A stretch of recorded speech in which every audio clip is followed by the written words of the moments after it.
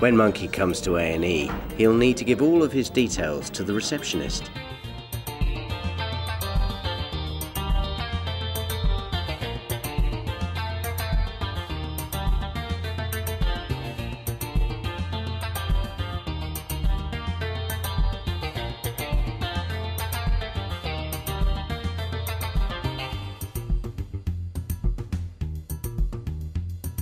Monkey's come into A&E with his friends Maddie, Beth and Ben to find out what it's all about, haven't we, Monkey?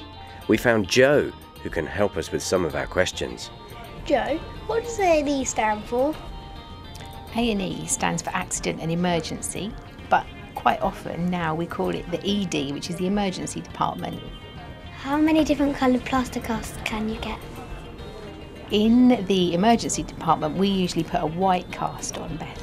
But I know that when you go and have another plaster, I've seen pink and purple and green, black, blue and red. Why do people come to A&E? People come to A&E when they have serious illnesses or injuries that can't be dealt with by their GP. So what happens when we come to A&E? Well, first of all, you have to book in, like Monkey's done. You book into the reception desk and give the ladies some details about who you are and where you live and your birthday, so we make sure we've got the right person.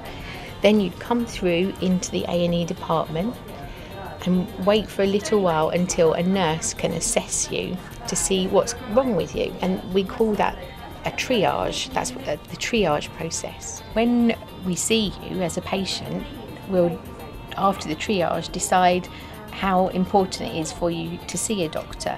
And if you could have maybe gone to see your GP or gone somewhere else, or maybe asked the pharmacist for some medicine, then you might have to wait longer than someone who's really, really sick, because in the emergency department we will always treat the sickest people first. Joe, what's the best way to stay safe and not come to A&E?